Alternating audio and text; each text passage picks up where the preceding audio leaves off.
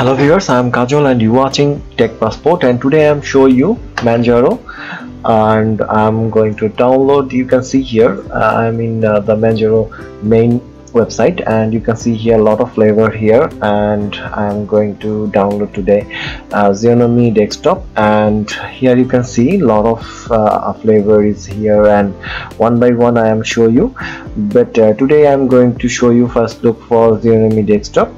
And let's go to see how is it. And I'm already download this ISO from this website, and you can see here the file size is 3.33 GB, and now I'm going to host it with my VMware and show you first inside and first look and installation process. So let's go.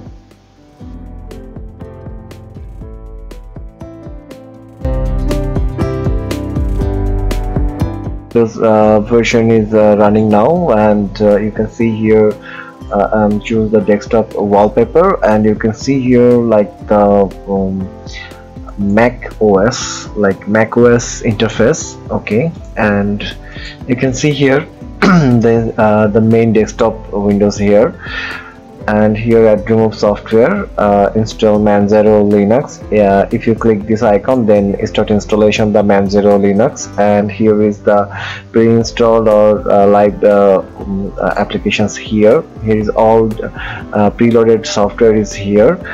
Here is the accessories. You can see here the accessories menu here, and then you can see here a lot of preloaded applications here. It's many more. If I'm going to explore everything, then it's this video going to too much long. And here you can see the videos, office applications, and document scanner, system tools. Here you can see system tools. Here is the sub menus and the browser configuration, and a lot of menus. So that's why we are going to directly hit the installation process, and I'm going to show you how to install in your system. At first you should burn a pen drive with mesh storage device with a bootable media for install the physical drive. I am going to install it VMware. That's why I am directly use the ISO. Here you can see and that is my location. I am from the Asia, Bangladesh, Dhaka. So I am select my location and select the next, and you can see here I'm selecting default and click next, and I am select ESDix no swap. Okay, then click next, and here information Tech Passport TECH Tech Passport, and here I'm select short TCP.